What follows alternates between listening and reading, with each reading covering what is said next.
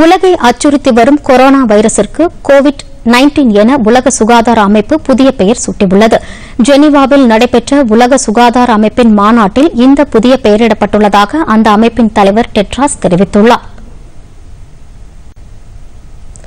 இதற்கிடையே நாட்டில் கொரோனா வைரஸால் பாதிக்கப்பட்டதாக கேரள மருத்துவமனையில் அனுமதிக்கப்பட்ட ஒருவர் குணமடைந்துள்ளதாக கூறப்படுகிறது. ஆழப்புழாவில் உள்ள பரிசோதனை மையத்தில் உறுதி செய்யப்பட்டதாக தெரிவிக்கப்பட்டுள்ளது.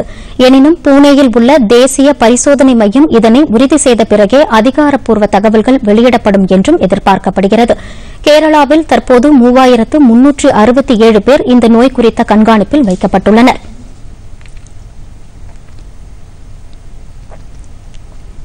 சீனாவில் இந்நோயினால் உயிரிழந்தோர் எண்ணிக்கை 1110 அதிகரித்துள்ளது.